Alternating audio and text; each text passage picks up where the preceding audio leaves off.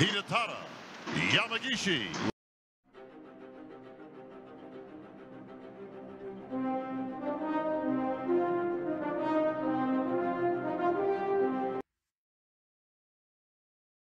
というわけで今日が最後のトレーニングで、今日は日曜日でしょ。金曜日が、オリンピア本番なので、今日はトレーニングですが4日間休みっていうのは今までやったことはないんだよね。こんなに今回の調整で、自分に言い聞かせてたのは今回こそ最後疲れを取って上がりたいと。ここもやろう、あそこもやろうっていうふうにやって、やっぱり最後まで結局疲れ切って上がるという、このステージに上がっちゃうっていうことが今についてきたので、若いことはそんなことなかったけどね、30代40代前半ぐらいは別にそんなの気にしたこともなかったんだけど、やっぱりここ2、3年がね、やっぱりステージに立った時にもう疲れちゃってる、完全にポーズを取るのが精一杯みたいな状態になってたんで、これだとやっぱいかんと。でカース木と食べて、しっかり寝て、睡眠に関しても何回も言ってるけど、やっぱローカーボでやっぱり、あと体脂肪が薄くなってくれば寝れないんだよね。それがやっぱ一旦カーボを入れると体っていうのはやっぱ寝れるので、なので今回本当にここまでほぼ予定通りのトレーニングから食に関しても、体の出来仕上がるスピードに関しても本当予定通りだね。で状態に関してはミロスも太鼓判を押してくれて、どれぐらいいいのかちょっと正直不安ではあったけど、ミロスもその辺は太鼓判を押してくれてるので、自信を持っていきたいなと。Yeah, hold the brake and then yeah.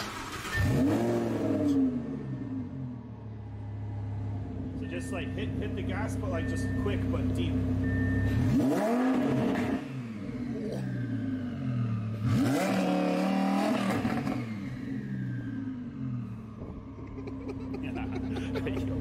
Huh?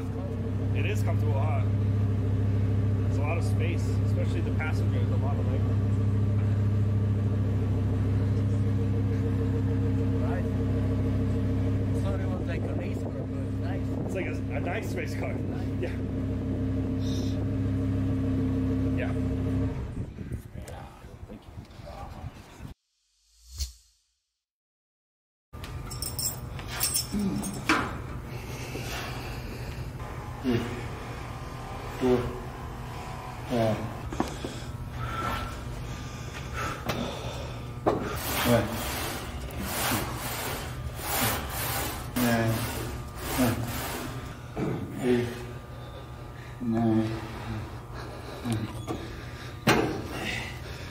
Oh, freaky. Yeah. Oh, look at that hamstring. Ooh. Yeah.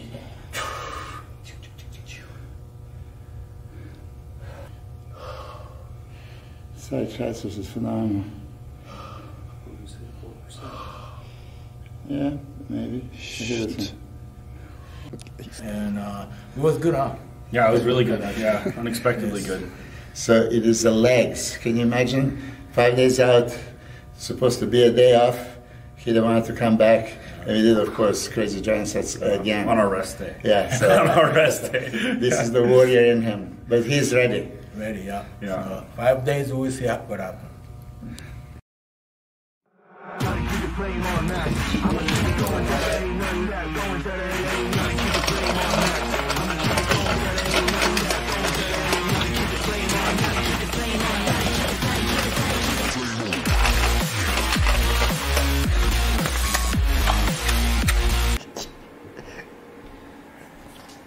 はい、日曜日最後のトレーニング終わって、これが最後の食事を、これが今日トレーニング日の最後、ビーフが150、あとは野菜のカーボで、昨日と同じく 130g の炭水化物が1日のトータルで、明日も引き続き 130g で、明日は移動日なんで、その出る前にはいはいさくらもうすぐ終わるから。